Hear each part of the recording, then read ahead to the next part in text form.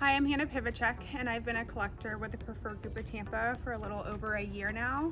As a collector, I try and remain positive throughout the whole phone call and give the debtor all of their options to resolve the balance as soon as the debtor advises that they're not able to pay in full. This allows the debtor to feel like they're in control of the situation and they're not being backed into a corner and during an already stressful situation.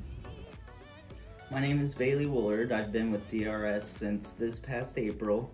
I would say that my biggest collector tip in the year of 2022 would be learning the art of understanding and listening to a consumer. And in regards to that, the world that we live in right now, everybody's going through something either mentally, physically, or financially. And it just takes that one person to listen to somebody and understand somebody in regards to that. And that helps ease the consumer, and that helps get a payment and build rapport. It doesn't always have to be a big payment. It can be a payment that works best for them. Knowing their situation, just understanding the consumer itself is a big key in collections, in my opinion. Hi, I'm Hannah Campbell. I've been with DRS of Ohio since this past April, so I'm a newbie. And my best tip for 2022 is to ask questions. Being so new to the industry, I rely on my coworkers, so I ask them questions. And I want to do my job well, so I ask questions. And I also ask the consumers the questions that I need answers to in order to find the right payment solution for them. So that is my best tip. Be inquisitive, don't be shy, and ask questions. Hi, I'm Cole. I've been a collector with the Preferred Group of Tampa for about 3 years now.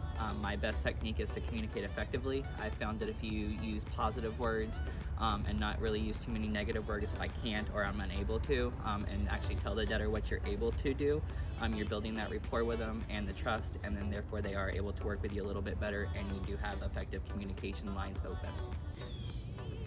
Hi, I'm Erin Swartz. I've been a collector at the Preferred Group of Tampa roughly 6 years now. I find that one of my best collector techniques is becoming the debtor's ally by making the debtor believe that I'm here to help rather than talking about putting things on their credit. They tend to open up about their situation a little bit more, which allows me to find a solution that will work best for them to get their debt resolved and stay within guidelines for my company.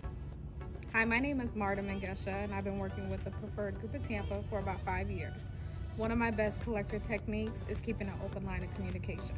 So a lot of my debtors are current payers or, new payers, and keeping communication via email or by calling them or sending a letter.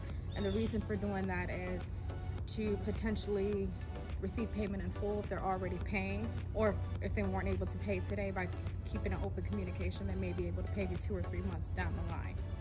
In an industry that can be very negative, it is important to stay positive and have good energy. Good energy is everything. Your consumer can hear your energy in your voice. So try to stay positive, try to stay upbeat and have good vibes when speaking with your consumer. It will make a lot of difference in your call.